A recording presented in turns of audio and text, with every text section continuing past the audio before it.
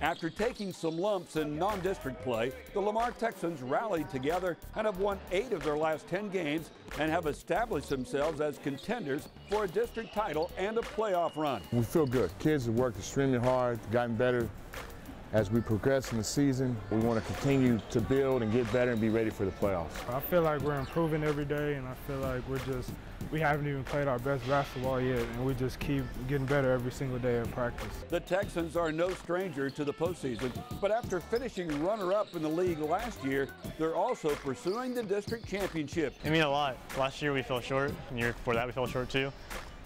So it's a big goal that we want to reach, and it'd be nice to achieve that goal. It'd mean a lot. That's one of our goals. The kids have worked hard for it, and we're very excited to be in the hunt. The secret to Lamar's success this season begins with character and chemistry. This group is everything head coach Jerry Van Dusen could ask for. Very nice kids, good grades, not a problem in the building, and they listen and they work their rear ends off. They're just a special group of young men. Nobody's selfish. Everybody, you know, the media tries to portray a star. There's no star on the team. Everybody's a teammate. Everybody's a good teammate. We move the ball good.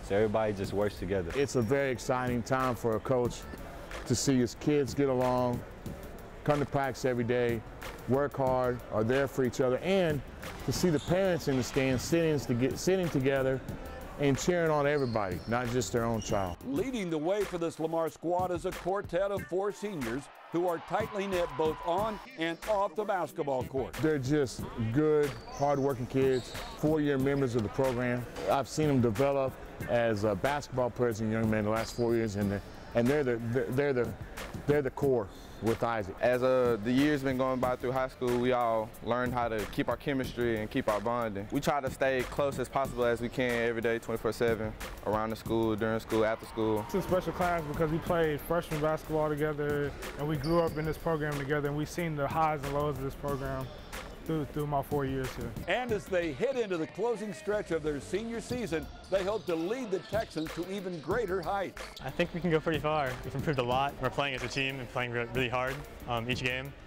And I think the sky's the limit. Our goal is to win a district championship and to make a big run in the playoffs. The last couple of years we've lost in the second round, and this year we want to make a big run.